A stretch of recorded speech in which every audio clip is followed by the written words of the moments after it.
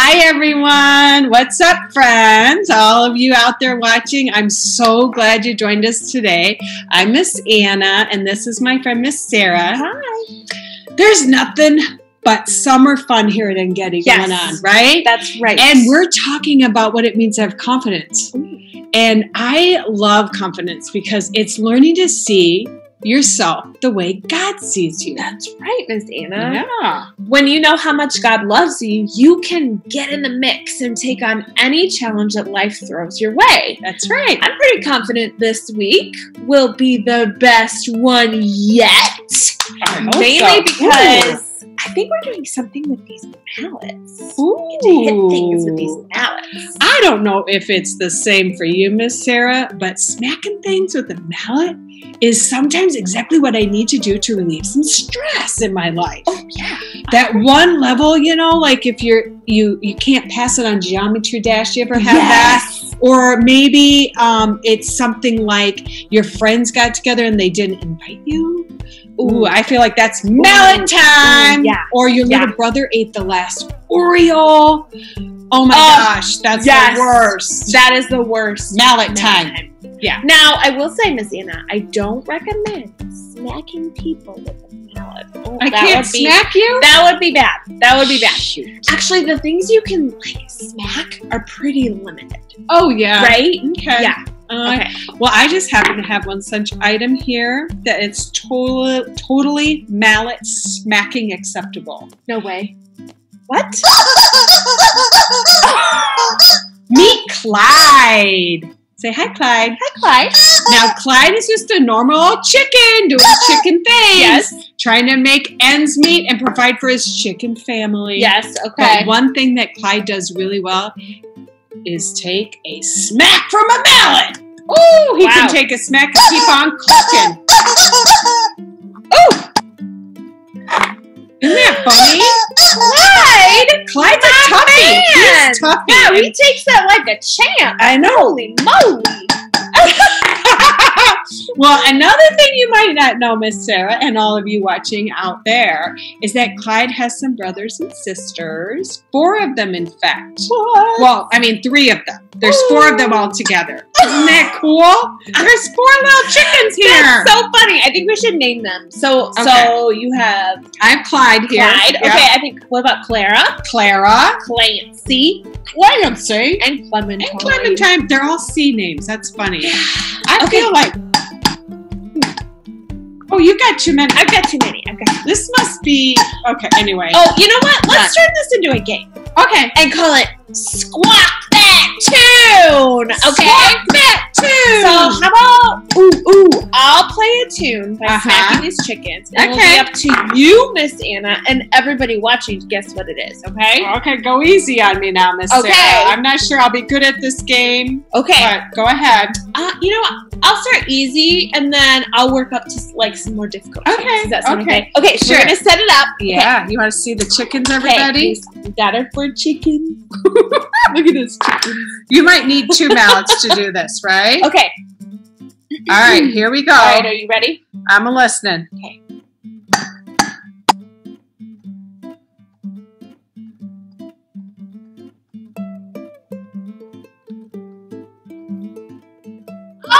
It is Jingle Bells. Yeah! Good try. Your turn. Okay. I'm gonna listen. I have to do one that I know. Okay. Okay. Okay. I'm ready. Okay. Oh, I'm really bad at this. Okay. Actually, I don't know that one. Okay, I got one. Okay. I know which one I'm gonna do. All right. I'm ready. I'm gonna do this one. Okay.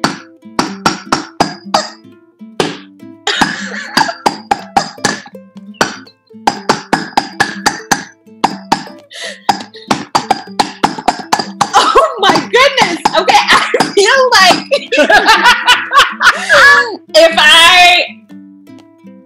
I feel like it's something you would hear at a sports something, right? He take me out to the ball game. Okay. That was fun. I liked it. I kind of liked having your little chickens. Yeah, the chickens are really fun, and it's a great way to relieve stress.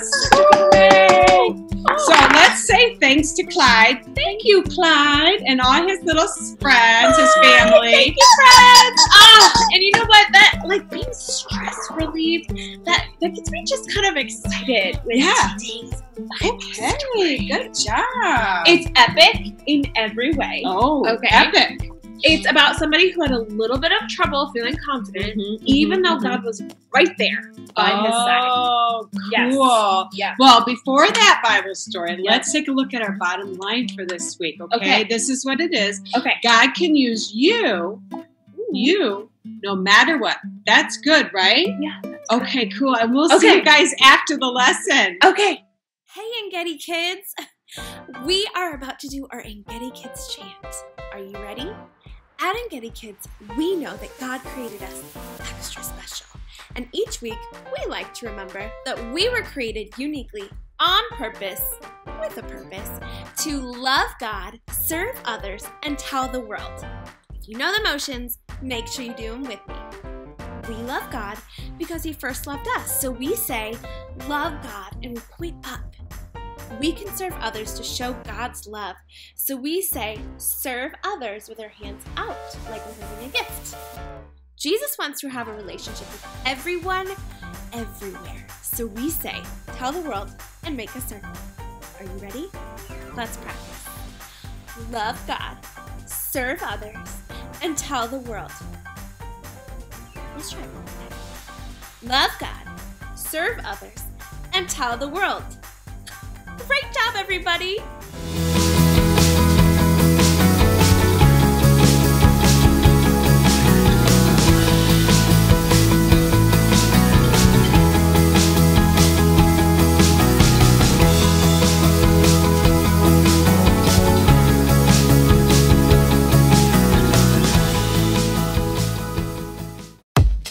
Mic check. 1, 2, 1, 2. Are y'all ready? Yeah. Are y'all ready? Yeah. Y'all ready? Yeah. Press play!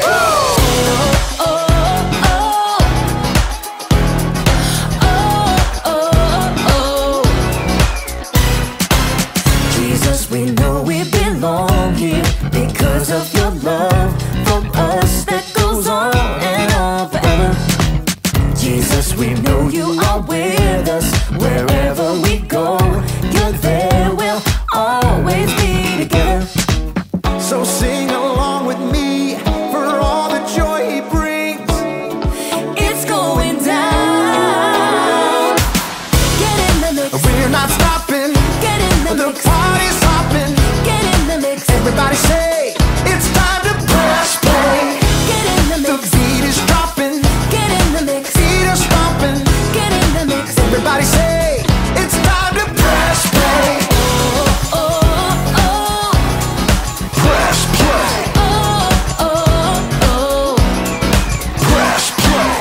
Jesus, we know we belong here because of your love for us that goes on and on forever.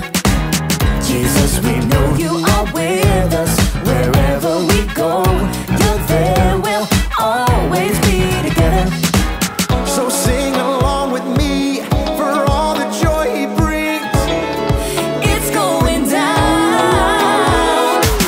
Get in the mix. We're not stopping. Get in the The mix. party's hopping. Get in the mix. Everybody say, it's time to press play. Get in the The mix. beat is dropping. Get in the mix. Feet are stomping. Get in the mix. Everybody say, it's time to press play.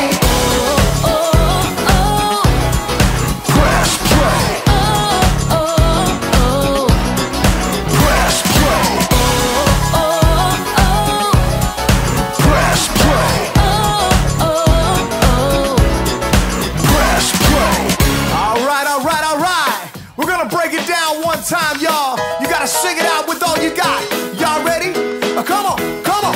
Clap your hands like this. Have confidence to get in the mix. Clap your hands like this. Have confidence to get in the mix. Now clap your hands like this. Like this. Have confidence to get in the mix. Now clap your hands like this. Like this. Everybody get in the mix. Get in the mix. We're not stopping. Get in the The mix. party's hopping. Get in the mix. Everybody say, it's time to press play. Get in the The mix. beat is dropping. Get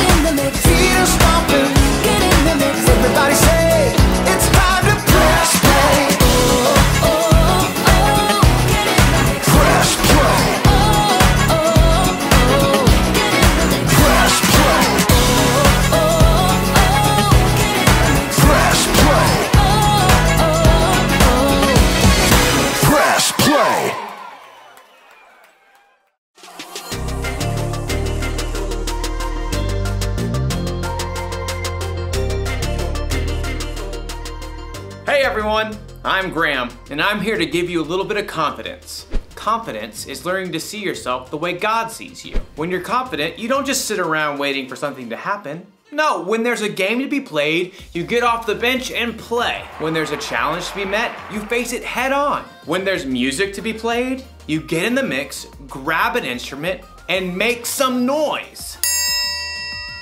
See what I mean? Confidence. Believe it or not, some people think the triangle isn't that important of an instrument. The band could get along just fine without it. But we know better, don't we? I mean, how else would you know when someone on TV had a good idea? Or how would you know when someone had the right answer on a game show? The answer is the Yangtze River. And of course, who can forget the dinner bell? Come and get it! Sometimes something that doesn't seem important can make a big difference. And in today's story, we'll see how God used someone who didn't think he was important. And that someone's name was Gideon? Right, Gideon. See you in a bit.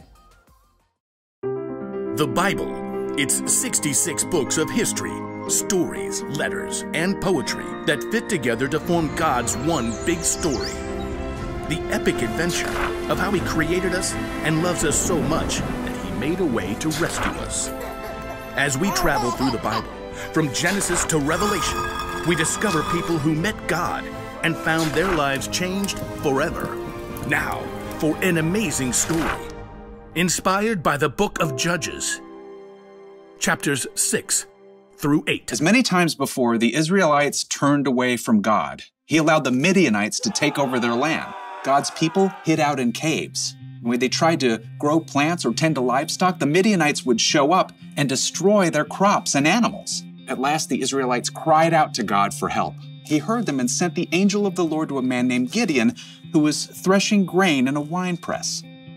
Mighty warrior, the Lord is with you. All Gideon could do for a moment was stop and stare. Pardon me, sir. You said the Lord is with us? Then why has all this happened? The Lord has deserted us. You are strong. Go and save Israel from the power of Midian. I am sending you. Pardon me, sir, but how can I possibly save Israel? My family is the weakest in the tribe, and I'm the least important member. I will be with you. Even with a direct message from the Lord, Gideon was still nervous about the whole thing. Give me a special sign. Then I'll know it's really you talking to me. So God gave Gideon a sign, sending fire to burn up meat and bread. God's spirit was with Gideon. And when the Midianites and the Amalekites gathered to attack, Gideon sounded a trumpet for the Israelites to follow him. But even as the army gathered, Gideon once again pleaded to God for another sign. God responded by letting dew fall on a fleece, and then on the next day, only on the ground surrounding it. Okay, I've got it. Thank you. At last, Gideon was convinced God wanted to use him. He camped with 32,000 men at the spring of Harod and prepared for battle. Here, God spoke again. I want to hand Midian over to you, but you have too many men.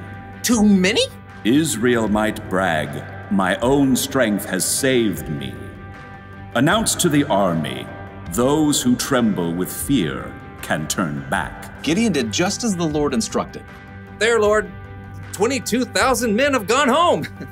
Only 10,000 left to fight. There are still too many men. Have you seen the Midianite army? Take the men down to the water.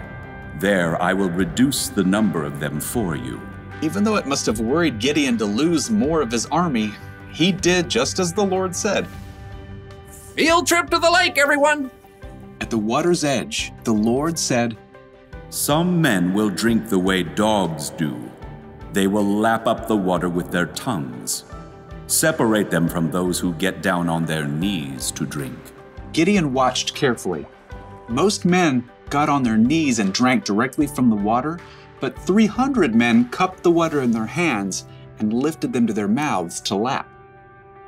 So, God, I send those 300 men home and keep the other 9,700, right? With the help of the 300 men who lapped up the water, I will save you. Let all the other men go home. Oh. Okay. Yes. Gideon sent home every single person in the army except those 300 men. Get some sleep. Tomorrow we will figure out what's next. That night, the Lord spoke to Gideon once more. Get up. What? Oh, I'm awake. Gideon stumbled out of his tent.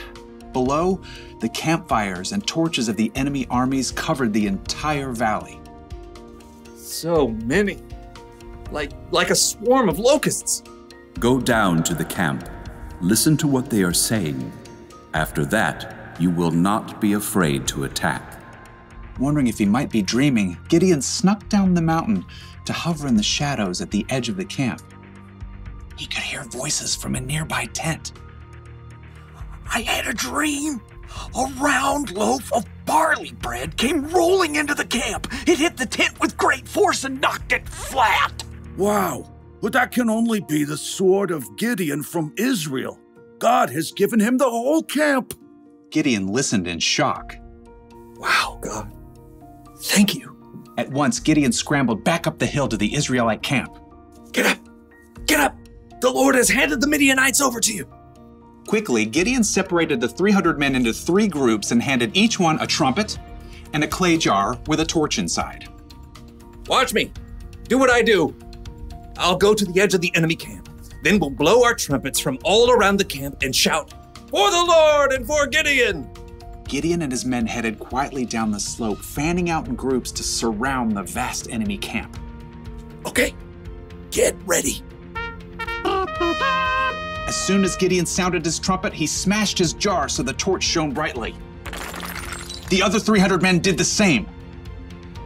For the Lord! A sword for the Lord! Gideon! The Israelites held their ground, but their enemies panicked, confused by the trumpets and bright lights that pierced the dark night. They're coming from everywhere. The enemy armies were so confused, they began to fight each other, and then they fled in fear. After the men! Gideon and the Israelites chased their enemies all the way to the Jordan River and beyond until all the enemy armies were destroyed. The Israelites begged Gideon to rule over them. I will not rule over you. The Lord will rule over you. Yep, Gideon was an underdog, filled with doubt, but he still chose to follow God, and God used him to save the Israelites. According to Gideon, he was the least important family member and the weakest family of his tribe. He certainly didn't think God would use him to lead an army to victory over their enemies, but sometimes God uses people who don't seem important to make a big difference. You see this all through the Bible. Think of Jesus. He didn't pick the strongest, smartest, and most holy people to be his 12 closest friends. He picked regular guys, fishermen and tax collectors to be his disciples, and they went on to make a huge difference in the world. Hey, maybe that means God can use someone like me too, or someone like you. We don't have to know everything. We don't have to be important. God can do big things through us. Maybe he can use you to help a friend who's having a bad day. Maybe he can use you to solve a problem in your community. Or you might invent something that's never existed before. You might not think you're that important, and you might not think you're ready to make any kind of big difference. But the truth is, God thinks you're important, and he's totally ready to use you for something amazing. That's the one thing to remember today. God can use you no matter what. Knowing that should give you a little confidence. Why is my mouth watering? Oh, must be dinner time. I'll see you around.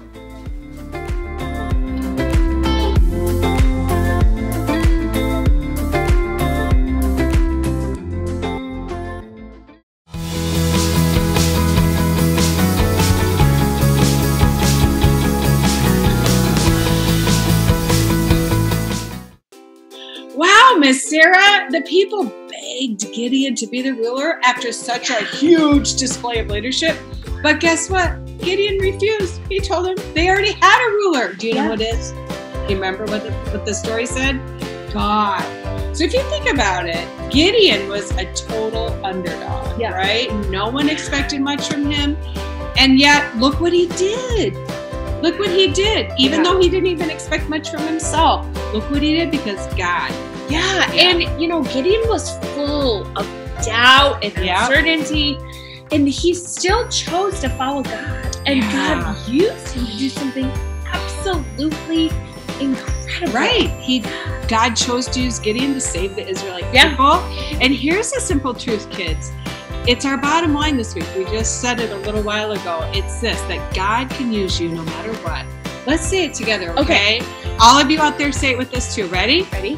God can use you no matter what. Yeah, he absolutely can. Yeah. You could be the smallest of the small, and you could even be totally unsure of yourself. Yeah. You might not think you can do much, but God can use you to do anything. Literally anything. I love You that. can be confident when you trust in Him. That's right. And God loves us so much, and His love is so good. Yeah. It's the kind of love that David sang about in the Psalms, and that's our memory verse for this month, Sarah. So how about we read it together? Okay. Ready? Yeah. I remain confident of this. I will see the goodness of the Lord in the land of the living. Psalm 27:13. Yeah. It's a great verse. I love that. You know, God's love can give you that kind of confidence. And remember this, God can use you no matter what. That is the truth. Yeah. And I love it. And I want to pray for us right now. Okay. And ask God to help us. God, thank you so much for this lesson about Gideon and how you had him do something incredible. But it's because of you, not because of Gideon. Yeah. Gideon didn't even have enough confidence, but you are able to do anything. And so he was able to do an amazing work for you, God. And I pray that you would help each one of us to see ourselves the way you see us, so that we can do what you want us to do in our everyday life, even the hard stuff that seems impossible. We love you and thank you for helping us this week to follow you and to be more like Jesus. In His name I pray. Amen. Amen. We'll see you all next time. Bye.